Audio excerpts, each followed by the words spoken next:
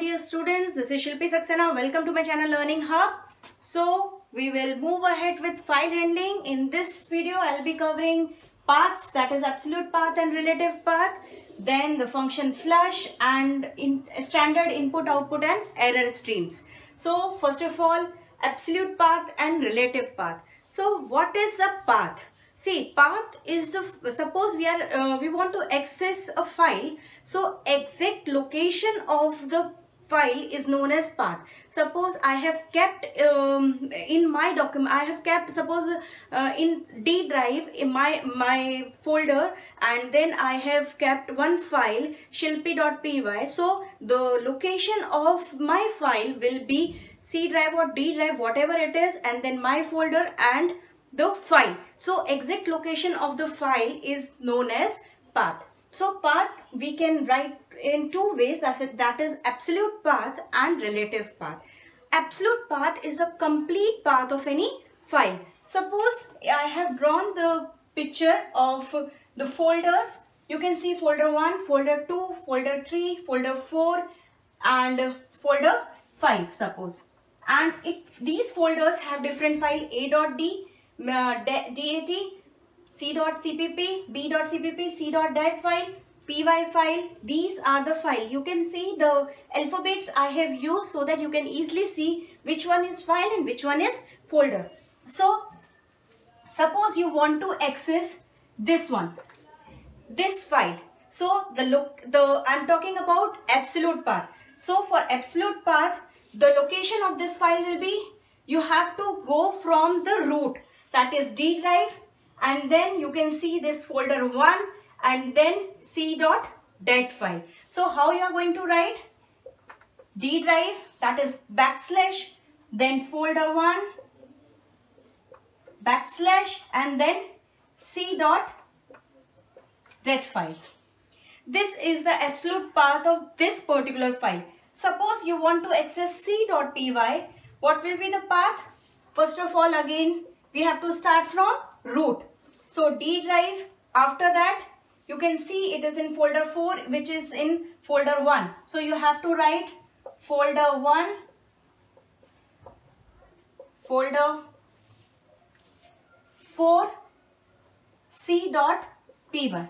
In this way we write absolute path. Now we will, I'll discuss what is relative path. Relative path is basically the location of the file relative to the current working directory. Current working directory means, suppose we are working, suppose right now I am working in this folder. So what will be the location of this file?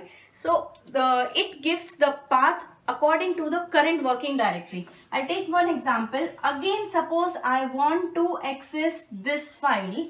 So if I want to write relative path of this file and I am in this folder, this is my current folder. So how we can write? Backslash dot backslash c.dat. That means that this is the current directory. I am in this current directory. So this file is present in current directory only. Suppose I am in this folder.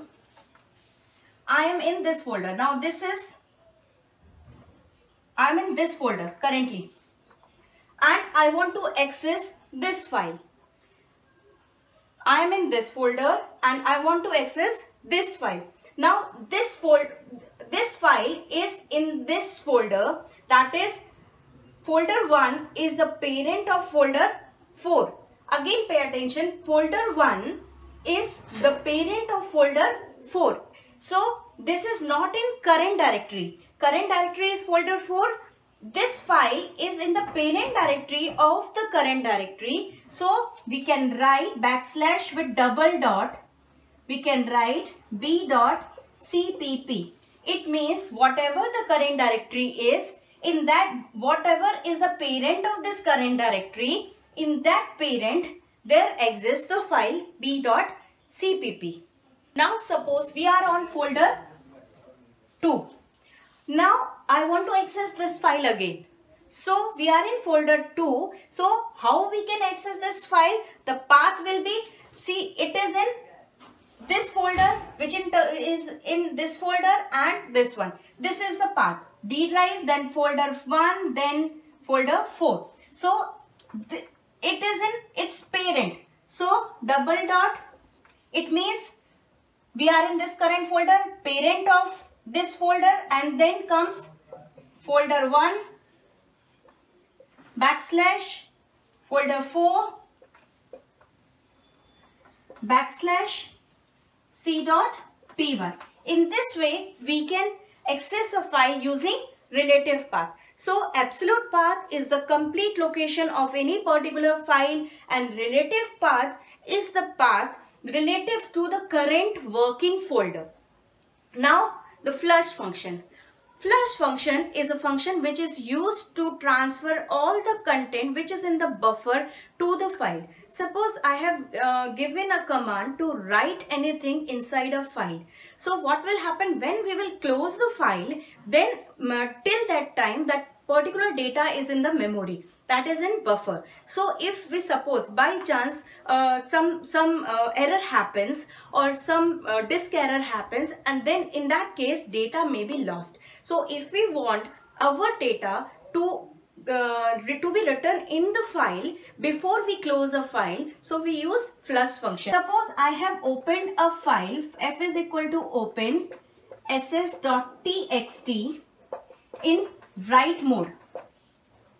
In this case, suppose I have written f.write Python. So I want to write this in the file, and then I have started some other work. Suppose after that I have written f.write C++ or print. So till I am closing the file f.close, this all data will be in buffer. So if we want to transfer this to the file before the file closes, we have to write f.flush.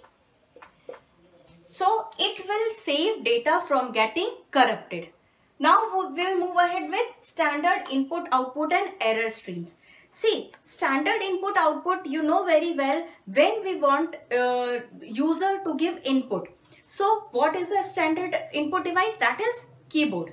And if we ask system to give the output, the standard output device is monitor. Similarly, standard output device and error stream is almost same. See, when there is an error, the output device is monitor only, on which the text is printed, the error message is printed, and standard input device is keyboard. So how Python handles this standard input and output device? So these standard devices are implemented as files.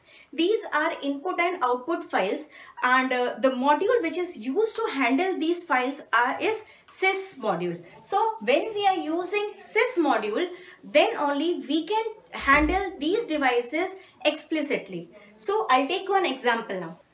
So this is a simple example of all the streams. There are 3 streams, that is standard input stream, standard output stream and standard error stream. So we'll start with standard output. First of all, we have to import sys module. That is a module which will handle all the 3 streams. So f is equal to open. We have opened a file in R+ mode. R+ mode means read as well as write. So I have read one line from the file, read line, and then I want to print it on the screen. Usually what command we used? Print x, to print the value in x on the screen. Here we will be using sys.standard output, that is stdout.write. Initially you have used write function to write anything in the screen, in the file. Whenever you want to write some data in the file, you used write function. But when we are using this with standard output, it will not write in the file, it will write on the standard output device, that is monitor. So whatever value is there in x, that will be written on the monitor, that will be displayed on the monitor. If you want to write any error message rather than X, we can simply write it in inverted commas. That is whatever you want to display. So in this way we can use it. Then comes these two functions. See, read function and read line function can be used to take, initially read and read line functions we used to read from the file. Suppose we want to read from the keyboard, we can use this with standard input. The difference between two is this will obviously read one line as input from the user through the keyboard. But this will ask you to give multiple line as input. Now please take care that when you want to exit from this read command, you have to press Ctrl plus D. Then only you will be able to exit from this read command. And when you want to exit from read line, you have to press enter key. So whatever is read, that I have written in the file. Now here you see I have used file object, means it will be written in the file.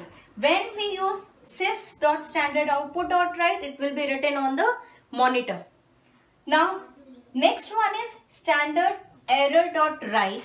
See, the difference between standard output and standard error, only difference is that it is error message, so it is displayed in red color. Both the streams will write the message on the monitor, display the message on the monitor, but this will be displayed in red color. So you can see here, as I have not closed the file, so I have displayed the message file not closed.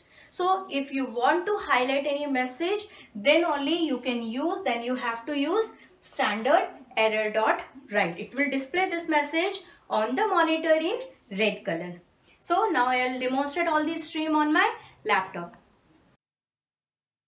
So this is a program to demonstrate simple standard input output devices.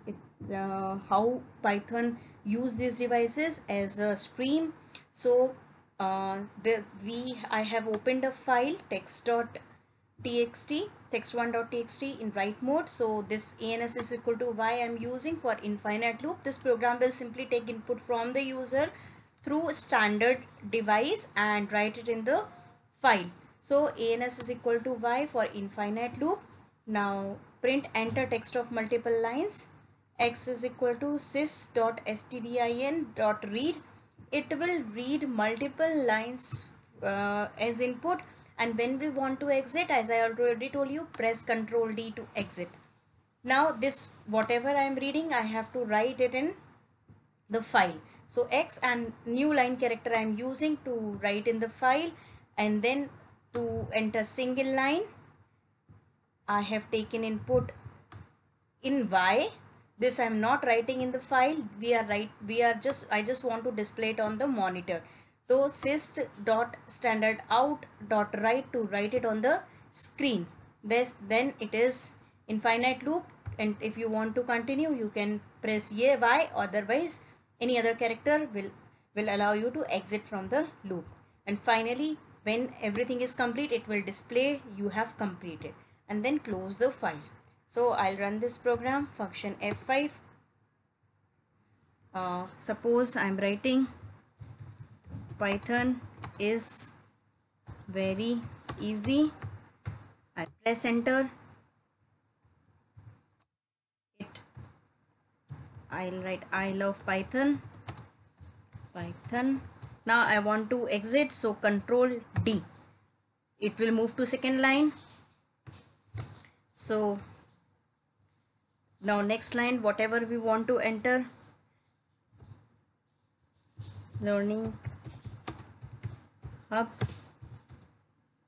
is a platform to learn Python.